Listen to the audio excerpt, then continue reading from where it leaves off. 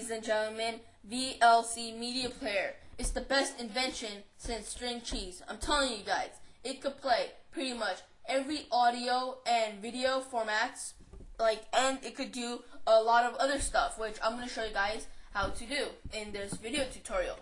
So first off, I'm going to start off by showing you guys how to download it.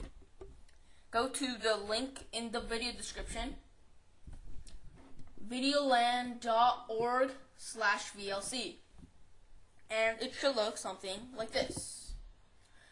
Just select your operating system, just click on it, save, and run the thing that opens up, and then just download it, and there you have it, VLC Media Player. And it's free. Overall, it's free, which makes it even awesomer.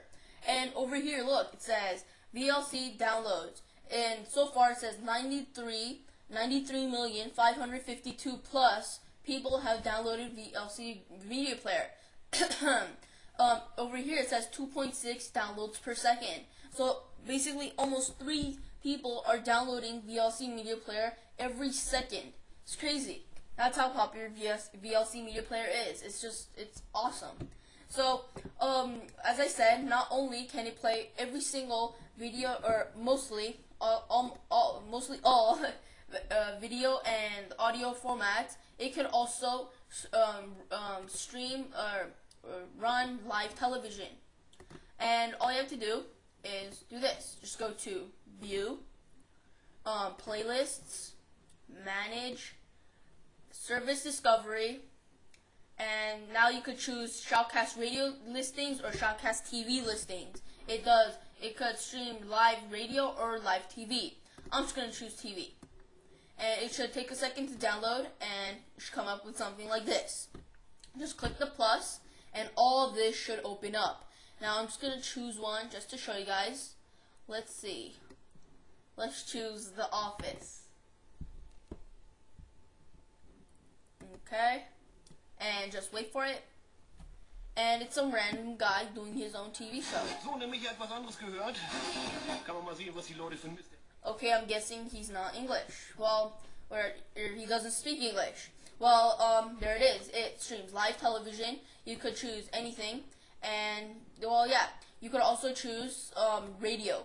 There's live radio listings that you could choose from. And just basically do the same thing. Except go to Manage, Service Discovery, Shoutcast radio listings. It should take a second to download. Just click the plus, and it gives you all these different variety. Let's go to 80s.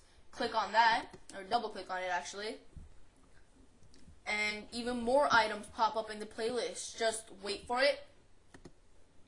Okay, now click the plus on 80s, and all these radio channels pop up. Now I'm going to choose 181.FM. Double click on that, and all these pop up. So let's click on the first one. Wait for it, and VLC will start playing it.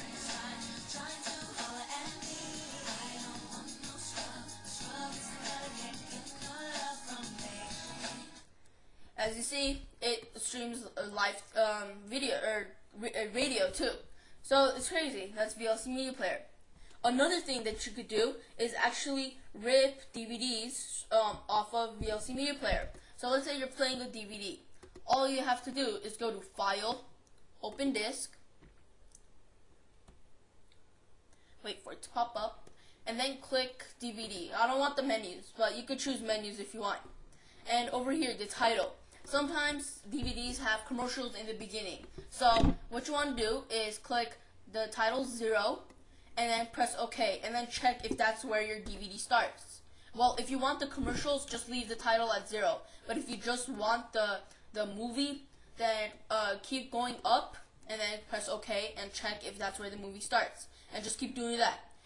For this example, my movie starts at 0. So all you have to do is click Stream/Save, and go to Settings.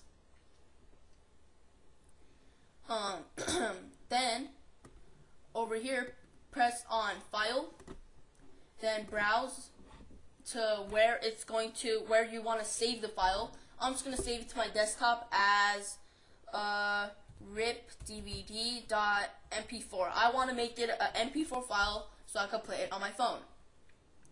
So Then just choose over here. Over here, I'm just gonna choose MP4 since I already named it .mp4. But when you guys are doing it, if you guys just want the normal DVD, I suggest the MPEG. I suggest MPEG ones. I don't suggest ASF or OGG. So yeah, then click on video codec. I'm just used to using DivX, so I'm just gonna choose Div3.